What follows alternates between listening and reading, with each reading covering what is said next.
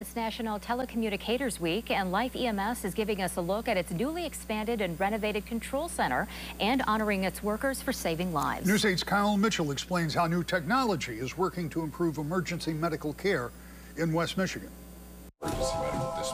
The phone calls inside Life EMS's Grand Rapids Control Center never stop. Where are you injured? And now dispatchers have a new center with the latest tools to make sure ambulances can get to people in need as quickly as possible. We have just recently improved and expanded to allow for additional growth, additional emergency medical dispatch positions, as we call it, with the computer infrastructure. Life EMS President Mark Myers says the company now provides service to 10 Michigan counties, and the center plays a crucial role in making sure people get the emergency care they need. If somebody calls 911 for medical help in a Life EMS response area, whether it's in the city of Grand Rapids or in the county, the 911 dispatcher will immediately connect that caller with our medical dispatchers here at Life EMS the minute they find out that that 911 request is for medical help. The dispatchers then determine the severity of the call and send an ambulance to the location.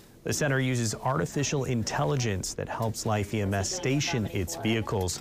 The red areas on the map show the places expected to have the greatest need. We have software working in the background that basically is AI, if you will, artificial intelligence that uses data up until the last 20 minutes ago to determine as best we can where the next emergency request is going to happen. The center handles more than 450,000 calls a year and more than 1,250 calls a day. Designers work to improve the lighting and make the space more comfortable for employees. We've tried to soften things as best we can. We have artwork on the walls. The project also expanded the break room to give dispatchers a more inviting place to take a break from the calls. Very, very pleased. Successful outcome. Meyer presented an award to Nick Heinrich, who helped save a child who was choking, with a Heart Saver Award as part of National Telecommunicators Week.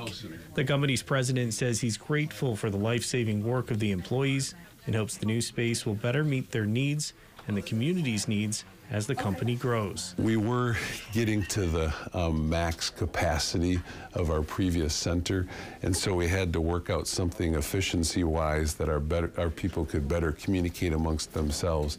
And so clearly we had to do some significant upgrades in our mind to stay at the level of quality that we were at. In Grand Rapids, Kyle Mitchell, News 8.